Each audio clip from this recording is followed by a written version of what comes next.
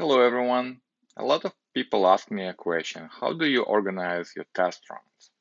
How do you run some tests quickly on pull requests? And what do you do about running all the tests? So I want to show you an example. I have this repository. It has to do MVC with a bunch of tests. Let me show it in VS Code. I have my main test, my counter, everything kind of arranged by an area or a feature of application.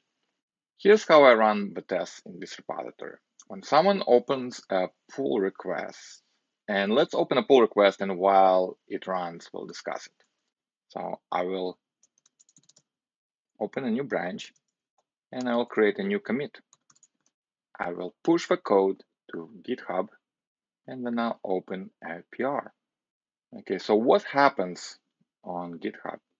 Here's my workflow, and I see I have a couple of workflows in this repository. So this workflow named PR runs on pull requests. Okay, this is what we opened. In this PR, this workflow PR, we use Cypress GitHub action. And the first thing we do, we run all the smoke tests. There could be a lot of tests in your project. And usually when you open PR, if something goes terribly wrong, then all the tests will fail, or majority will fail. So you don't want that. You want to quickly run just the smoke tests across a bunch of features, just to make sure PR is not terribly broken. So this is the purpose of this job test step. So GitHub action from Cypress will install everything, cache everything, starts the server, waits for the server to respond, and then it runs just the smoke test. And notice that right here, I'm passing an environment variable to Cypress using parameter, and I'm saying grep for tags at smoke. So this is using Cypress grep plugin that I wrote, and I tag bunch of tests with a tag smoke. So the purpose of this pull request workflow is to run just those tests across all the spec files. And I'm also recording this on Cypress dashboard. Notice that I'm giving it a group and I'm giving it a tag so that I can easily find results on the dashboard. If everything is correct, if all the smoke tests pass, then we can run all end-to-end tests. So again, I'm using Cypress GitHub action. I don't have to install anything because everything has been installed already. I'm starting the server, I'm waiting for it to respond, and then I just run everything. And I'm recording on the dashboard, and I'm giving it a group name. So logically, those two recordings will go on the same logical dashboard run, but it will create two groups. And notice, just so they are ordered correctly in the dashboard, I'm giving it a number right here so that alphabetically the groups are in the same order. So let's see how it actually worked on the PR. So notice there is a check. Let's show all the checks. The name of a PR, workflow PR, the name of a test job, there is only one test job in that workflow, and the event that triggered pull request. And if I go into the details, I see all the steps from the workflow.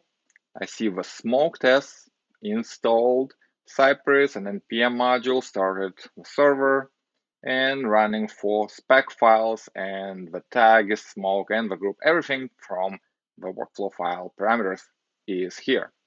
And notice that because only a few tests are tagged smoke, majority of tests are pending. They didn't run, but only a few ones, the main ones from different areas, actually were executed. So let's look at the dashboard run. Okay, so this is the latest run, right? Now the title is what GitHub gives us, right? This is a pull request, so it actually tested a merge of a pull request commit into the main branch commit. So that's why there are like two SHAs.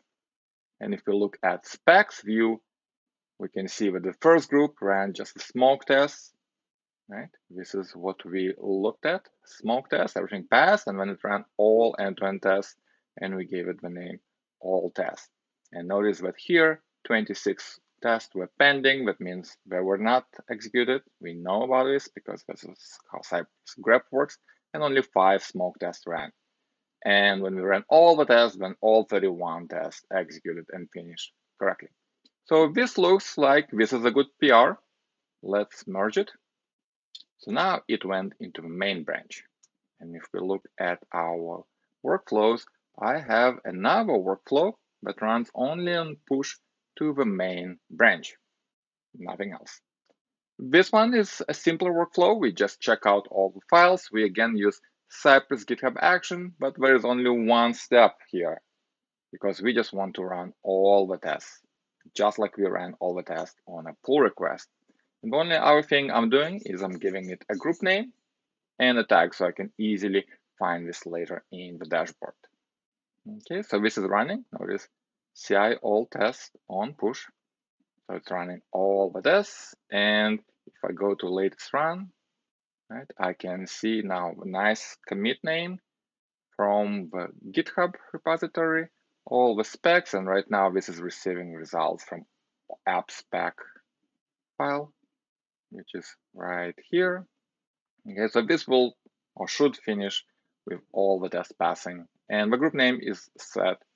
And those tags that I gave, right, the smoke, main, allow me to easily find those particular runs with the tag present from Cypress dashboard.